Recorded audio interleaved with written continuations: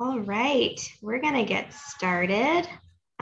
Welcome to ProCon 2021. This is the Implementing the No Silence on Race framework, one JCC's path toward institutional change. My name is Cherie Smith, and I am a program associate here at JCC Association of North America. I use she, her pronouns, and I have dark brown hair, and I am wearing a light brown sweater today. Joining me today from JCC Association is my colleague and senior designer, Lorraine Macklin. This session is being recorded. We understand that some people don't wish to be recorded, in which case you can turn off your camera, but we encourage everybody to keep it on if you're feeling comfortable so that we can feel as though we're all together. We're aspiring for every person to feel they belong at ProCon 21, and we're working to build inclusive spaces in which all people feel welcome, respected, safe, and fully included. To that end, we encourage you to consider the following suggestions as we begin our time together. You're invited to rename yourself in Zoom with your name, agency, and if you're comfortable, adding your preferred personal pronouns. We're also enabling closed captioning, and you have the option to turn it off using the CC button on the bottom toolbar of your Zoom window. You can reach out to either me or Lorraine in the chat if there's anything that we can do to enhance your learning experience during our time together. And we are so thrilled to offer this multifaceted conference at no cost to our JCCs, which was made possible because of our very generous ProCon 2021 sponsors. Each sponsor believes in the JCC movement and the incredible work JCCs accomplish day in and day out. We hope that you will join us in showing appreciation for their support by visiting their booths in the virtual vendor hall or connect with them anytime during ProCon and beyond. So today, we're going to be hearing from some really remarkable individuals and their journey toward institutional change. Today, we're going to be joined by Ben Katz, labor, employment, and human rights lawyer at Goldblatt Partners, Dr. Nadira Khan, lead physician at Bedford Family Health Organization, Harriet Wichin, executive director of the Miles Nadal JCC, Melissa Smith, assistant curator and community programs at the Art Gallery Ontario, and Liv Mendelsohn, director of accessibility and inclusion at the Miles Nadal JCC, and artistic director of the ReelAbilities Film Festival in Toronto.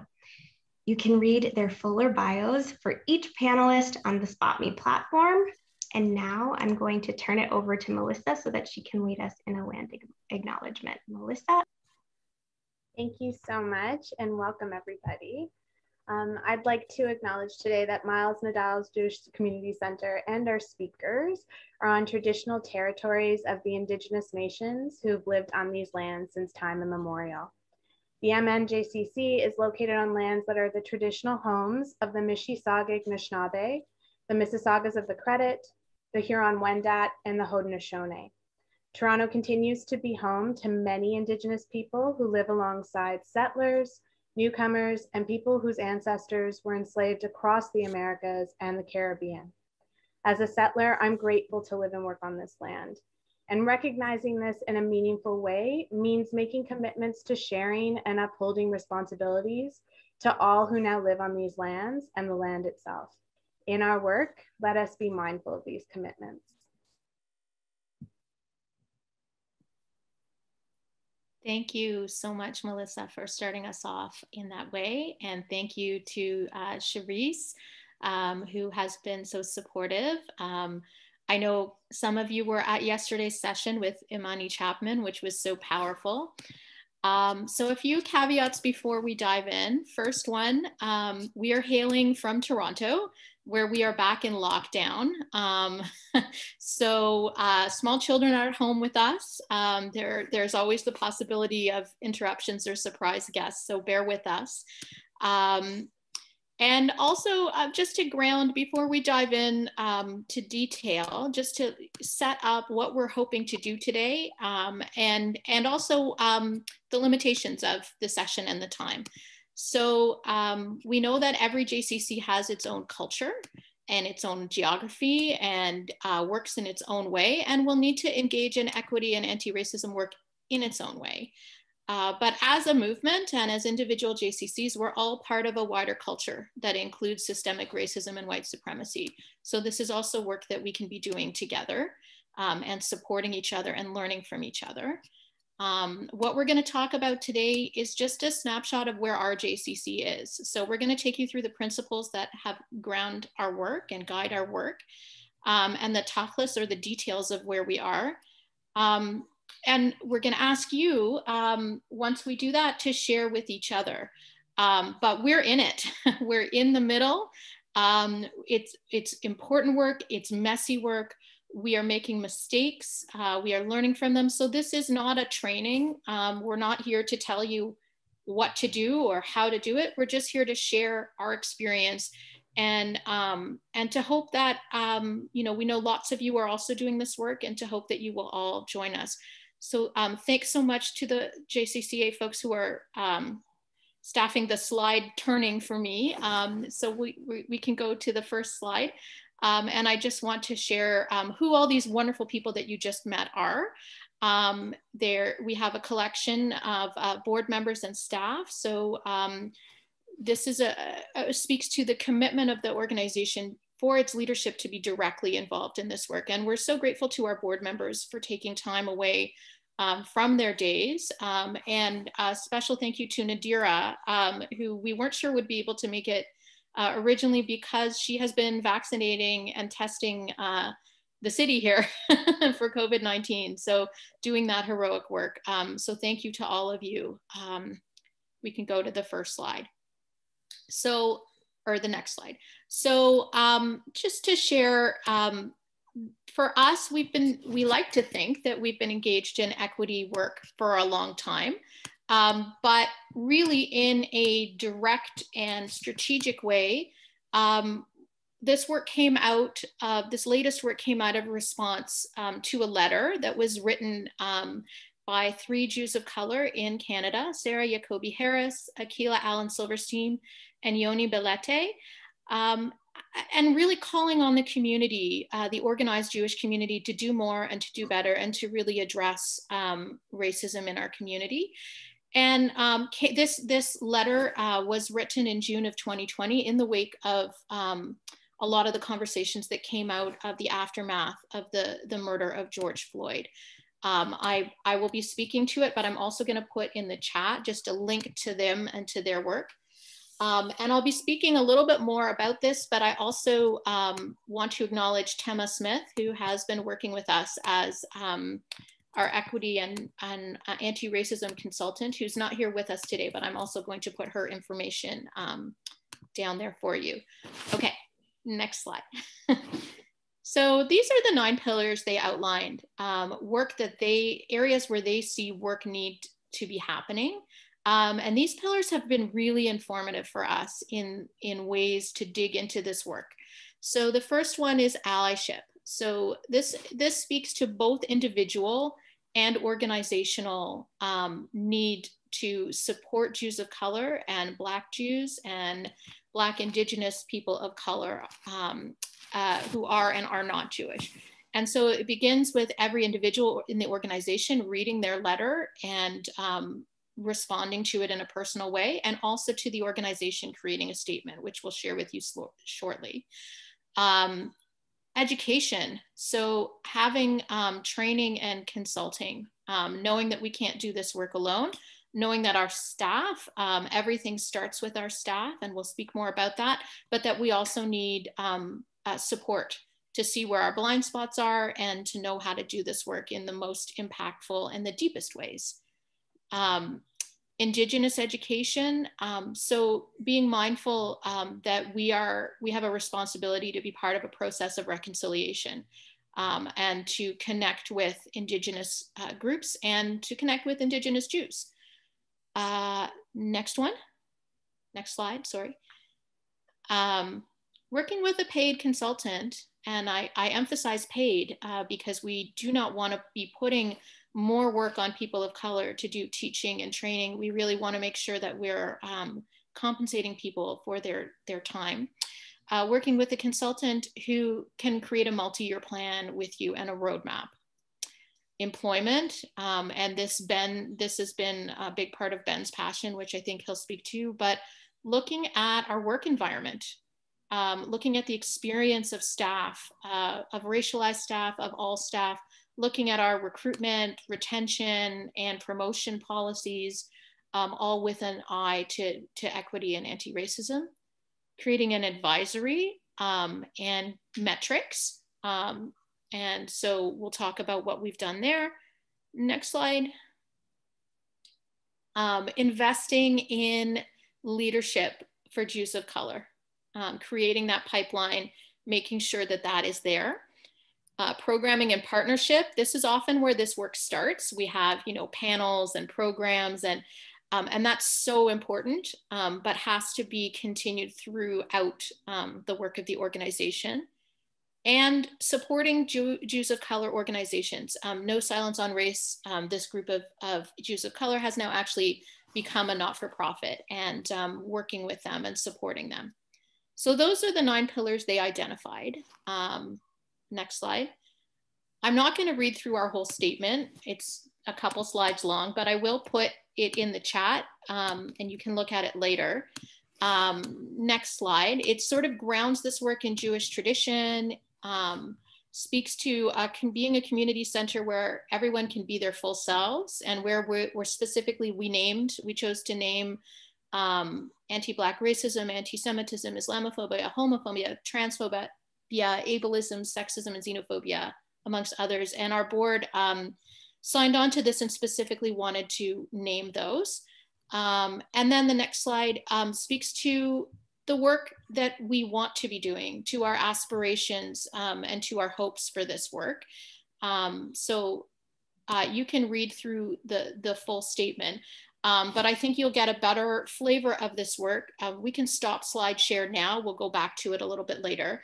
But you're going to hear from everybody on this panel about what drew them to this work, what resonates for them in the No Silence on Race pillars, and what their hopes are. I've forgotten the order that we designated. My apologies. Can we start? I guess we're starting with Ben. Great, Ben, go ahead. Thank you, Liv, and thank you to the organizers of the conference for having us. It's very much appreciated to have us come here to tell our story. I think what makes the most sense as I was reflecting on what to say today is just tell you about how we got here.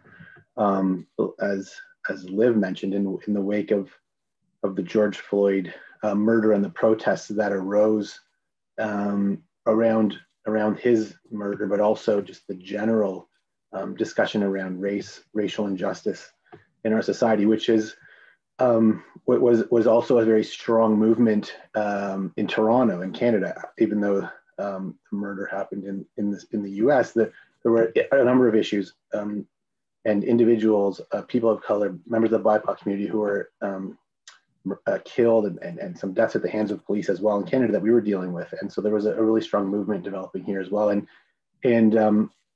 there was a march one day that in support of this issue that went right down sort of the center of our city, Bloor Street, right past my house, and then right past the center, the JCC that we're all a part of.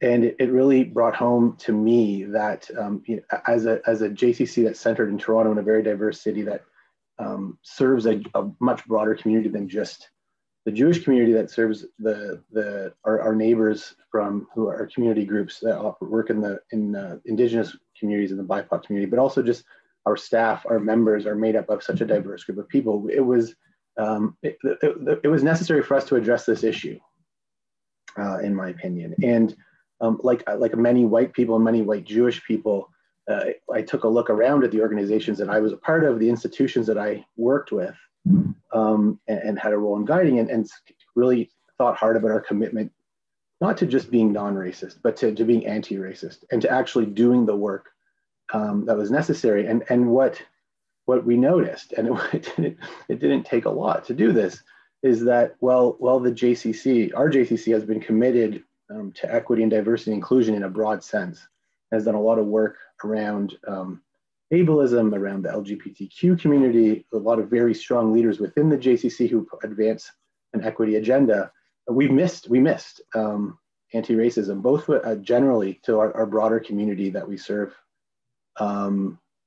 as the employees, the members, as I said, but also within the Jewish community, that we lacked diversity in the part of the Jewish community that we were accessing in our city.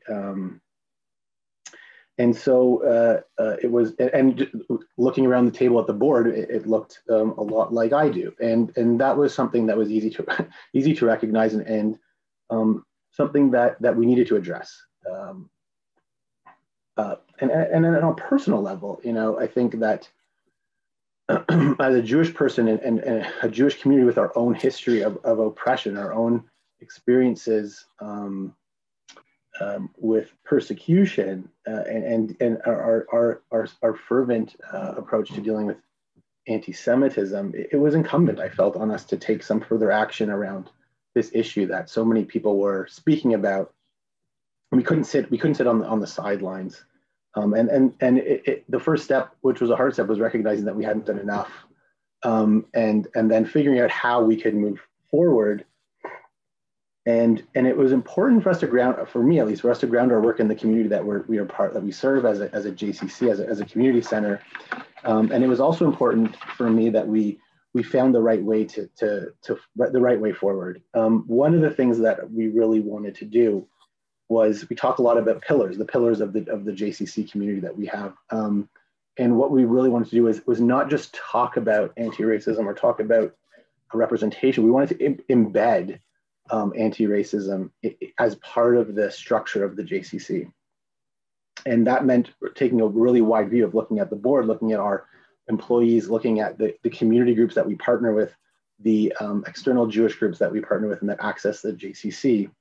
And also taking a hard look at one of the things that our center has done a lot of work in is what we call Jewish and families, which is like the mixed families who are one family member Jewish and another family member, maybe being of a different religion or being a person of color, being an indigenous person, a Black person, and really trying to reach out to those families so that the whole of the family feels connected and a part of the JCC. And so, but we weren't doing that work in the core part of the JCC. We weren't accessing those groups. We weren't bringing in people from that broader community, and also the Jewish people of color who make up I think the numbers I've seen, 10 to 12% of the JCC, and it was not a group that we were focused enough on. So the question of how to move forward, it was a difficult one to some extent, and the No Silence on Race group that really challenged organizations like ours to step up was a really natural, I don't want to say partner yet, because I don't know if we're quite at that stage, but someone we could draw some leadership from and work with to guide the work that we were doing, and to do it with consultation, to do it deeply, to actually engage with our members and our community around us. And it's been a really great, beginning to the work that we're doing. And I look forward to being able to come back to this conference and to others with a more diverse and a broader group of people that will be able to speak to whether we've been able to advance this and do it in a way that is connecting with people and bringing these issues to light and making change. So I'll leave it there, and I really look forward to speaking with you in the smaller groups and getting a sense of where everyone else is at on this journey. Thank you so much, Ben. I'm going to turn it over to Nadira. Thank you for the opportunity to participate in this conference. Ben is actually very hard to follow up on, because I think, ironically, a lot of those statements apply to me as well. I'm very fortunate to have grown up in Toronto, and I think I've had a very good experience, but I would agree that the murder of George Floyd last year forced us all to have a bit of a reckoning about where we're at within ourselves and within the larger community and community means many things to different people. As a member of this particular JCC, my children have all gone to school here, and next year will be my last year of children in school at this JCC. So it's been a lot of years. I have 4 children.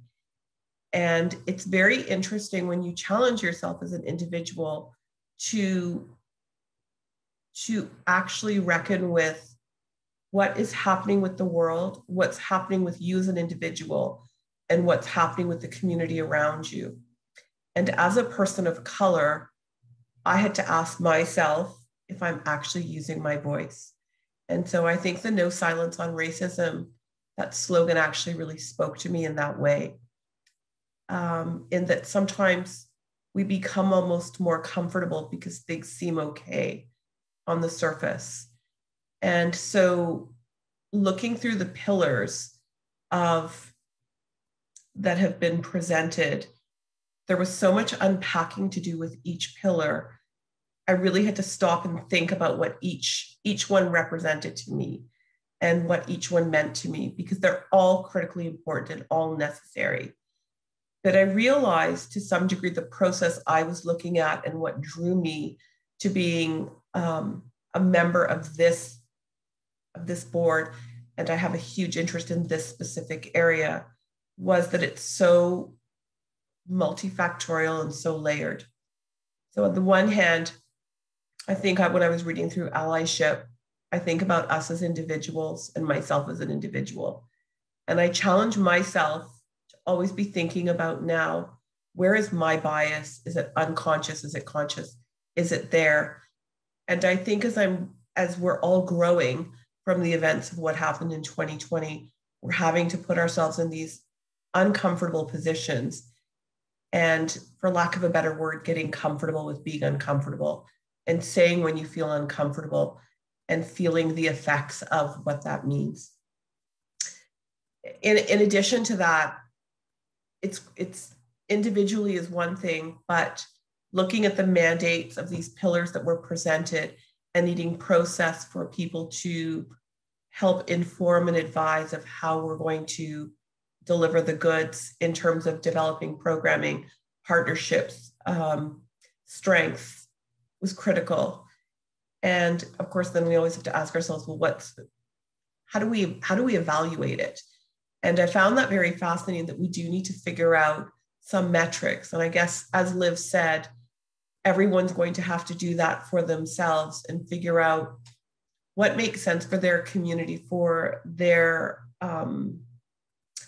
the population that's there. How do we deliver programming? How can we inform ourselves? And how do we evaluate ourselves? So how do we do that self-reflection at the end to see if what we achieved is what we wanted? And they're big tasks, and I'm actually, as I sit here and I listen and I think about it, it's quite a bit of work, but I'm excited about the journey because I think we all are owed the opportunity to have a voice and to encourage our members to have a voice. And for me, what the JCCs always represented was a place for my children and a place to be part of a larger community, and making sure that somehow everyone who has the benefit of coming into facilities like this feel their voice and have an opportunity to use it. That's all. Thank you. Thank you so much. I'm going to turn it over to our Executive Director, Harriet Wichin. Hi, everybody. I'm really lucky because I have these passionate board members. Not everybody's going to have that.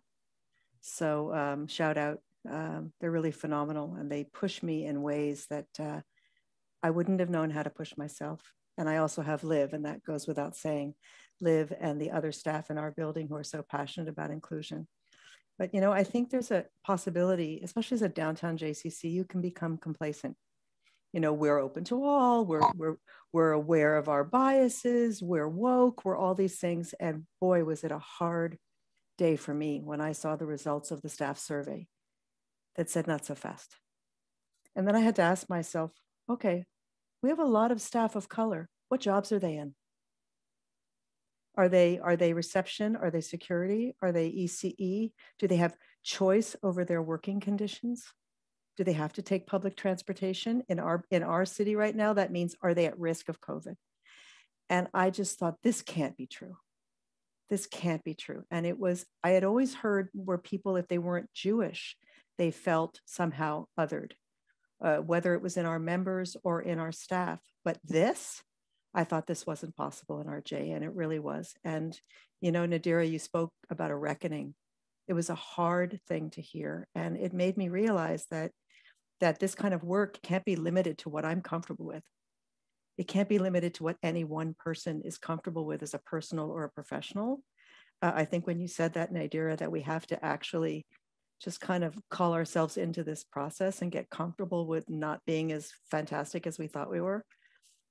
I think that's really, really important. The No Silence on Race framework gave me the grounding that I needed as an executive director, because first of all, it was founded and completely conceived by Jews of color in the Canadian context.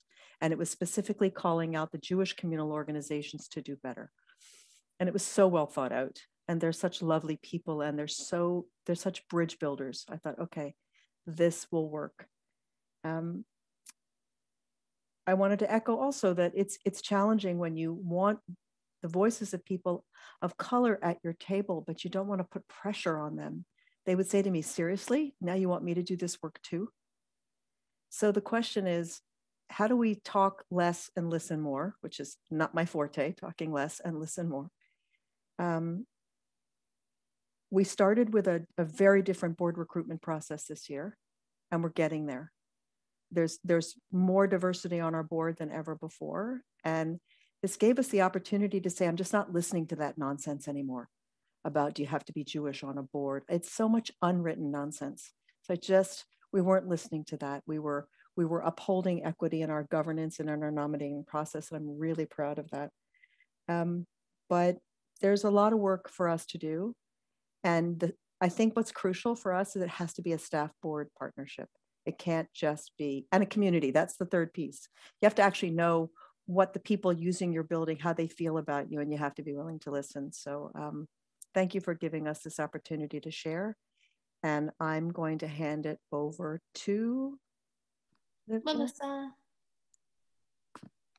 Hi, everyone. And yes, thank you so much for having us visit with you today to share about our experiences and our story. And yeah, I just want to echo that it really is just at the start. And for me, the reason that this work was so important is because I live in the neighborhood. The JCC is my community center. And having moved to Toronto, you know, a little bit older outside of school, it was a way to get to know folks and to get to know my neighborhood. So I'm really passionate about the center in that regard. And then in addition, the work that I do at the Art Gallery of Ontario is also about lowering perceived and physical barriers to the collection. So I do a lot of work around inclusion when it has to deal with the operations of the building, but also programmatically. So a lot of that ethos and the thinking around how to undo these constructs that just don't have to exist anymore.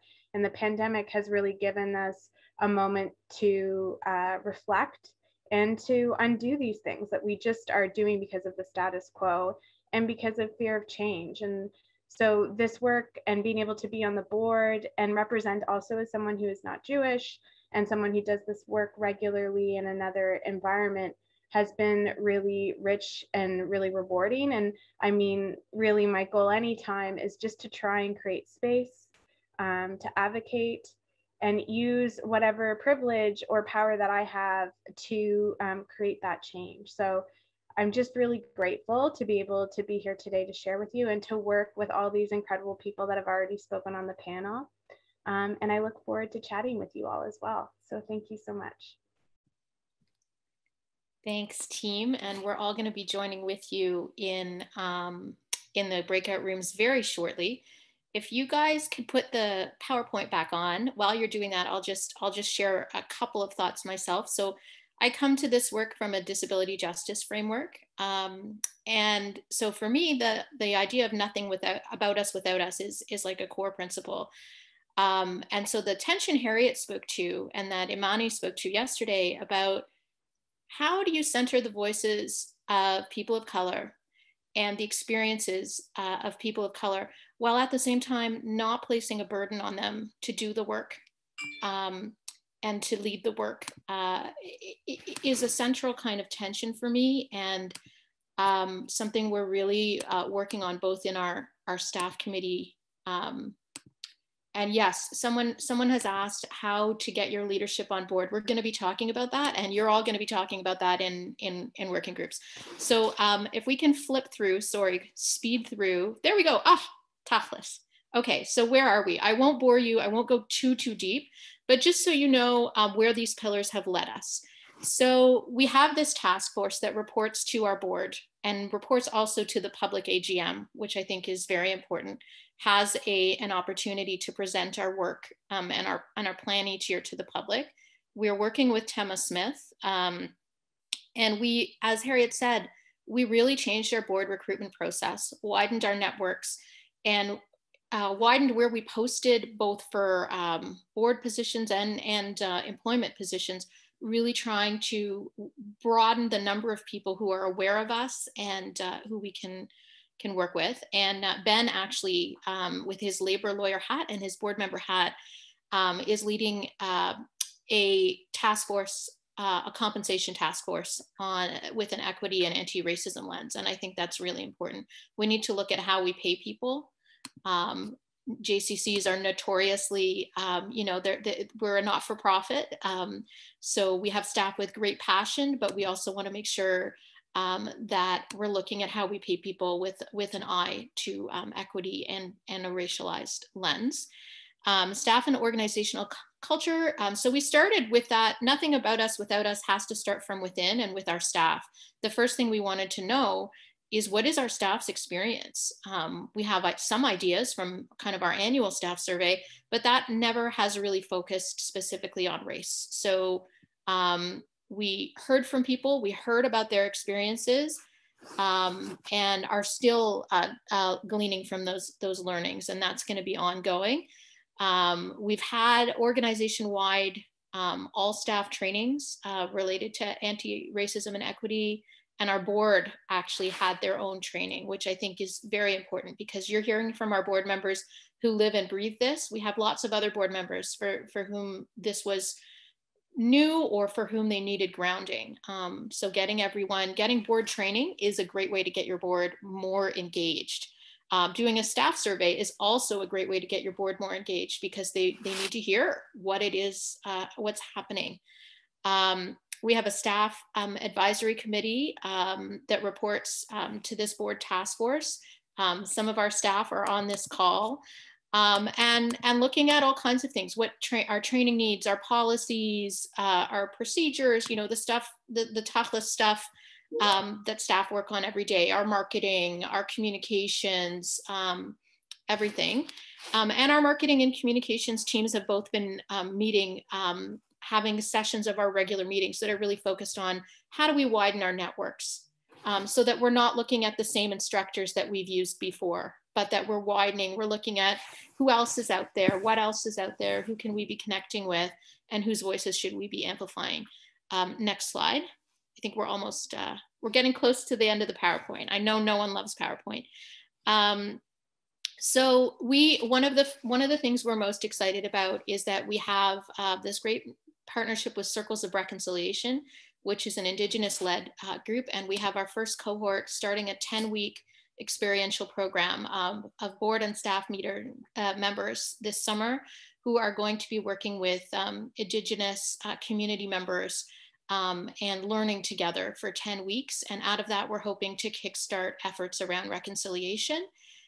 So I won't read through all of this, but partnerships are everything. We know we can't do it ourselves, and we know we don't have the expertise to do it ourselves, and we don't always have the people with the experiences to share, whose experiences need to be shared. We're also doing a deep dive where we have a new, we have a moment where we have an amazing a director of our childcare who is retiring, and someone new is starting. And between the two of them, we're really looking at our curriculum. what are we teaching the kids in our school?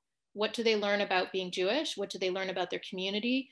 What do they learn about their responsibility? So I think that's the first place we're doing a real deep dive. And I know that that's going to impact all of our kids programming and eventually all of our adults programming as well. Next slide. Yes, good. So that's a snapshot of where we're at. We have lots more to do. Are we doing everything right? No. Are we making mistakes and learning every day? Yes. There is no end, and there is no one right way. So what we're going to do now, hopefully we can put the questions into the chat. We're going to put you in breakout rooms to talk about some questions. We'll be joining you in the breakout rooms. We're also going to give you a link to a form that you can fill out, so you don't have to worry about scribing as you talk. You can all, for your group, you can fill in the form of what you talk about. So it's a tool to help capture. The goal is that we all can share where we're at. And the goal is also that we can see how the JCC can facilitate us working together in the future.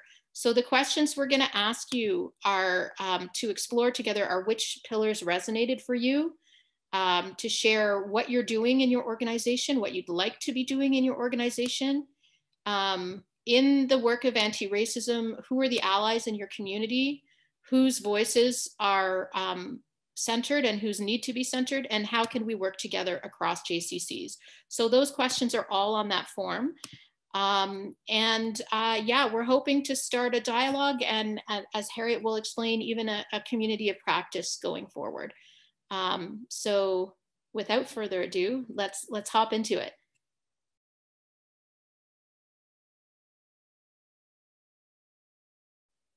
Hi, everybody. So I don't know about you, but we definitely did not have enough time. We got into the first two questions. It was awesome. The reason why do we do this anyway is people are having these situations in their own JCCs where things aren't happening fast enough. Maybe they're not happening at all. Maybe they really want to drive something, but they're not in a leadership position to drive it. Are they driving it from the bottom up, the top down, the sides in? And so we thought, and it started with my board members saying, I wonder what other board members are thinking. So might we be able to create a cohort? Might we be able to create something that we do together as we go through this? So I really appreciate if you finish filling out whatever forms you got filled in and press submit, and we'll aggregate all of that data and share it out. But I'd like to ask now, do people have anything that they'd like to share? We can share from each of the groups. I don't know, do people know what group they're in, or do you want to do this popcorn style? You can raise your hand, somebody can tell me who to call on, but I'd really like to hear what was said, maybe one thing, one takeaway from your group that you'd like to share with the others. I can share something, Harriet. Okay, we'll do Gretchen and then Suzanne. Interestingly enough, there were two of us from the Miles Nadal JCC in our group, but just the idea of how can this be spread across all JCCs? And one of our other people said it really needs to start from the boards, as you've said. So I just wanted to reiterate that that's really true. I think I agree. I think it really needs to start at the board level. Thank you. Thanks. Suzanne? Suzanne, you're on mute.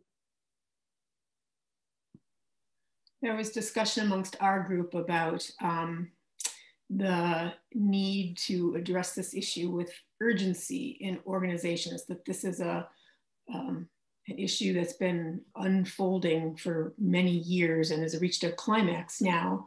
And I know particularly in my JCC, there's interest, and I think a need. Well, our senior leadership team and board are addressing it, but anytime staff members that aren't part of that senior leadership bring these issues up, we're sort of given this response of, well, we're working on it. And meanwhile, those of us in programmatic positions are left to just wait to implement anything, or to just start taking sort of baby steps on our own, which is isn't good enough. It isn't big enough.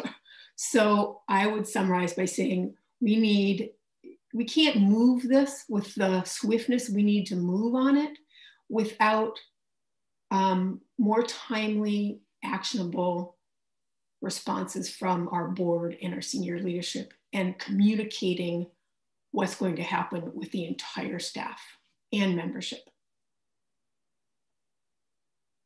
Thank you, Suzanne. Does somebody else have something they'd like to bring back from their group? And I forgive me if I don't see all the slides, all the screen people at once. Just please feel free to unmute yourself and to come forward. Hi, so I'm Clara from the Ann Arbor JCC. You know, we talked a bit in our group about the fact that a lot of us are kind of stuck on allyship because we can't coalesce cohorts around these issues. Part of it is starting from the top and the leadership. But it also occurred to me that one of the things that I'm up against when I try to work on these issues at my J is that there's a lot of reluctance, I think, because at least where we are, we're in a bit of a bubble where we have a lot of like very politically active and very social justice active people within our spheres of influence. And I think they feel like they are working on these things and that they are doing these things. And I sort of feel like we're a bit self-deluded, and it's not an easy, it's not safe often, and it's definitely not easy to be the person that sits in the room or approaches the topic and says, you're being complacent. You're thinking that we're working on this and we're really not. And or you don't really want to work on it because you don't really think that we have to, because you think it's not really an issue here, right? And I've been in a lot of different groups lately and reaching out to colleagues lately on these issues, including around the full speaker docket of JCCA being so overwhelmingly white. And a lot of the comments that I'm getting are the same kinds of things, right? It's, I'm one voice, JCCA is not going to listen to me, or I don't know who else is feeling this way. And I feel like if JCCA and also leadership doesn't start saying, hey, you have permission to approach us with this. If you are concerned about this, it is safe to tell us this. Like this is work that we want to do. And I think until people are given that space, we're all going to be like in this, I'm uncomfortable, but I don't know where to go or what to do.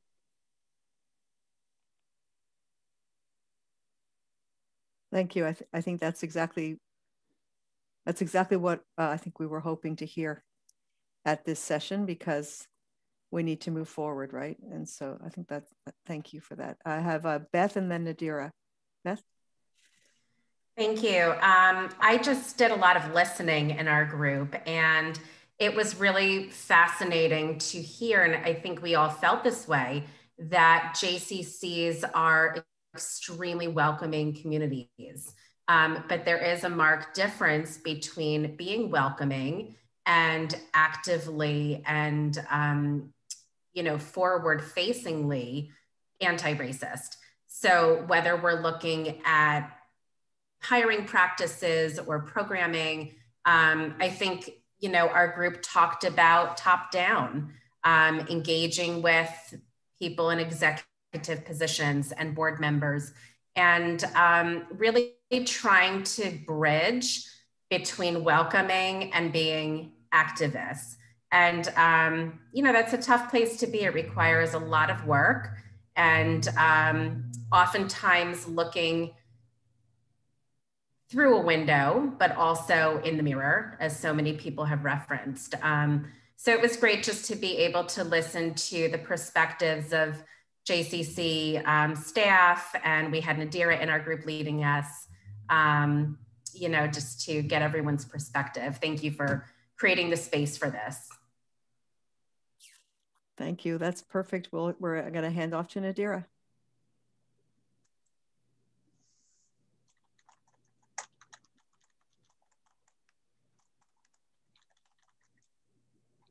Nadira, are you there? You're muted, Nadira. Oh, there we go. Actually, Beth covered what I was going to say. We were in the same group, and she just highlighted in just that we commented again that we all seem to be from very liberal, welcoming communities, and there's still lots of work to do. And also that the pillars were really packed full of stuff. There's a lot to get done. Thank you, Nadira. We were just going to ask, somebody in the chat had a question. I didn't know if they wanted to email it directly to Liv. That'll give us more time to answer it. Or is there something that you needed to ask right away? That was Michelle. Was it Michelle or Miriam? Oh, Miriam Chilton. All right. You know, I think I don't know if in your particular experience, sort of the distinction between anti-hate and within that, clearly the perspective of anti-Semitism versus anti-racism, and sort of a prevailing belief among many that anti-hate is sort of inclusive of all peoples, and building that sort of education and awareness and acceptance and comfort given the activist nature of Black Lives Matter and the like, and being able to navigate that bridge. I think you know the culture of your community and JCC, and you also know what needs to be pushed and where, and it's a both and. So we have to be anti-hate. I think in this environment, I was really proud that our JCC was able to specify also anti-Black racism, because it is real and it matters. I was proud that our JCC, despite the politics, was able to affirm Black Lives Matter. I know that's not going to be the case, either the desire of or the case of every JCC. Every JCC is going to do it its own way and with its own culture. But I think if we can agree that racism is real and exists in Jewish community and exists in our JCCs, that's the first step. So both and is my answer there. I want to say, I noticed like we're getting a flurry of emails. So many people want to be involved and do something together. And that's what we were hoping for. That's really the goal of this session, more than anything else. So I know we'll be talking with JCCA about how to support that. Your emails aren't going to be lost in the chat or in the ether. So don't feel that if you didn't get it in or didn't get a chance to speak. I think this session alone and the remarks of the speaker a couple speakers ago who was saying like, what is the JCCA going to do? What does this conference look like? Who gets to speak? All of those issues, I think, are things we need to work together across the movement. And just seeing like, it's so heartening to see how many people want to be involved. So I know we're heading into overtime. I'm going to hand it back to Harriet and Charisse to close us out. Okay, Ben, you've got 20 seconds and then Charisse is closing. Very quickly, I just want to say to the last comment, what I found was that we were anti-hate at the JCC, but we didn't name anti-racism enough, and it was leading to a gap in our programming, in our representation at the board level, in our staff engagement, and so naming it was important to keep it on at the top of our mind. Although I don't at all disagree with you that it's encompassing more broadly with that notion of being anti-hate or anti-oppression. The second thing I just want to say is, people are talking about the board role, and there's a lot of discussion among JCC directors and employees. But if you think that there's board members involved in your JCCs that would benefit from reaching out to the board members at our JCC, and creating some cross discussion there, I'm totally happy to be involved in that. And it's so yes, do that. I'm prepared to be involved in that, and hopefully it can help. Perfect. Oh my gosh, you guys are incredible. This is fantastic. I mean, the conversation that we've all had today, and I'm seeing that people are wanting to do community of practice and they're wanting to dive deeper into these important conversations. And I know that we have so many people here that are wanting to support this work. I'm going to put in our Miles Nadal team their emails in the chat. So if you want to contact them for any more questions, you can do that. It feels an absolute shame to jump into logistics before we close out, but I'm just going to say thank you again to Melissa, Ben, Liv, Harriet, and Nadira for sharing your journey with us. If you'd like to reach out, again, their emails are in the chat. A quick reminder that the virtual vendor hall is going to be opening again today following this session from 1:45 to 2:45 p.m. Eastern, and you're going to have a chance to interact live with the sponsors and learn more about their products and services and how they can help your JCC. If you have a trusted advising session, please use the link that was sent to you to meet with your advisor. And finally, close out your 2021 ProCon experience and the thousands of your peers at the final JCC movement moment, Power in Community. We're going to be joined by experienced JCC professionals from beyond the movement to engage in a roundtable discussion on the imperatives of cross-community collaboration that comprises the linking arms, hearts, and minds.